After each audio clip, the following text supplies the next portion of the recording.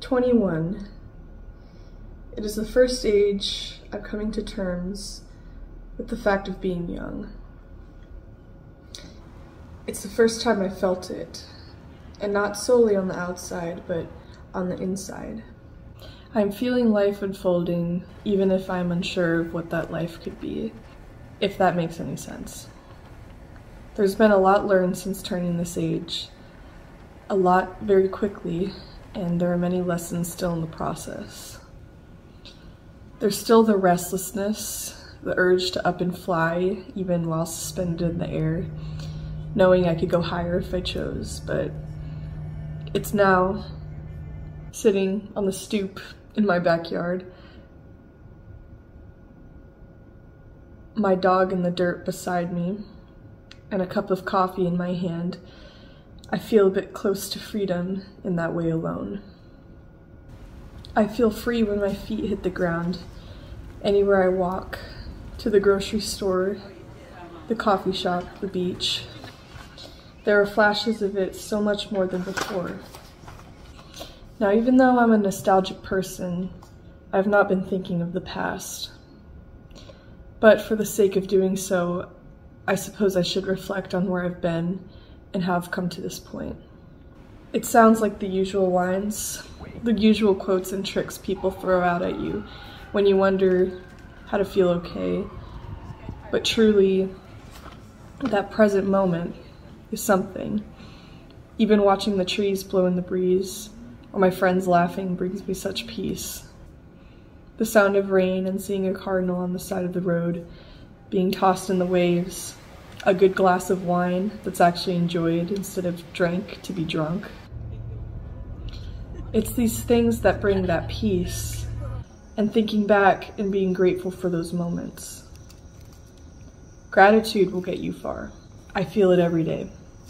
And when that restlessness turns to anxiety or doubt, insecurity and hollowness, I try to sit with it a second.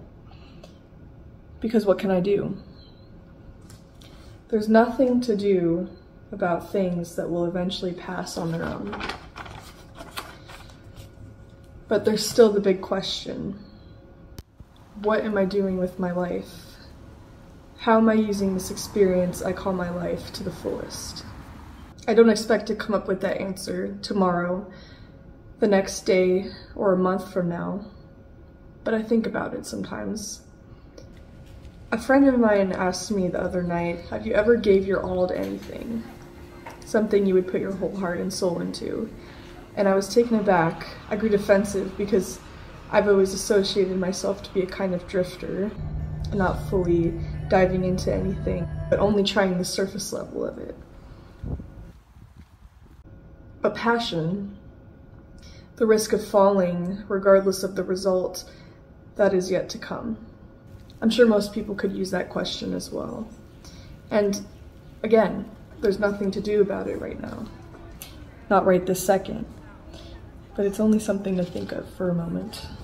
So here I am, at 21, broke and questioning like anyone would be at any age, unsure, but not latching on too tightly to it, taking it one day at a time.